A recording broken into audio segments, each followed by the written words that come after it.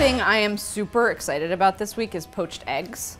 I like eggs of all kinds, but poached eggs are so pretty and they're really pretty easy to make. Step one is I use a strainer to get the very liquidy part of the egg white separated from the egg, because that's one of the things that creates these little ribbons of white and makes your egg look a little bit messy. So strain it into a bowl. If you use super fresh eggs, like if you actually have chickens, you don't need to strain it because the whole egg is hanging together. But every day that an egg is outside of a chicken, the outside gets more liquidy.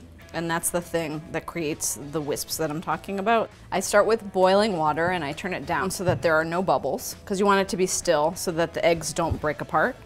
And then I put this egg into a cup, because if you break it directly in here, it really will often come apart. And then I just slide the egg in very gently. Some people like to create a vortex, and if I'm making only 1 or 2 poached eggs, that's what I do, just because then it really holds together.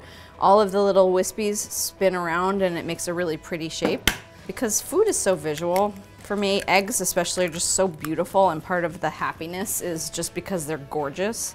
Another trick that my friend taught me is that you can put a little bit of vinegar into your water, and that actually coagulates the white very quickly, and it tastes a teeny weeny bit like vinegar, which for me is a nice flavor on an egg, but sometimes you don't want that.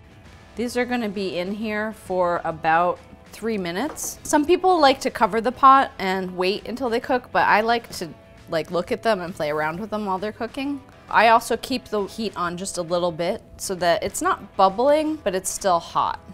Poached eggs are okay, poached eggs in terms of just beauty and texture they're really the #1 egg. They're very pure. So these are almost ready. I'm gonna lift one up. If you like them really almost like a soft boiled egg, this is the right texture. See how it's still super jiggly and loose, but the white is gonna be cooked almost all the way through. So this one's ready, and I have a paper towel. Some people take scissors and they trim off the little wispies. I don't do that because I don't mind the wispies.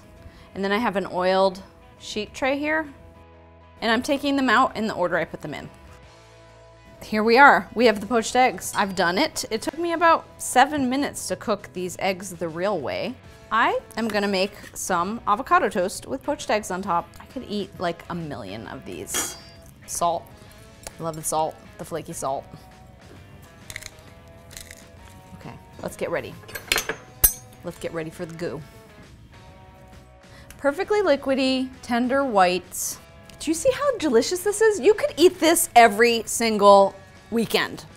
It's so easy to cook a poached egg the real way.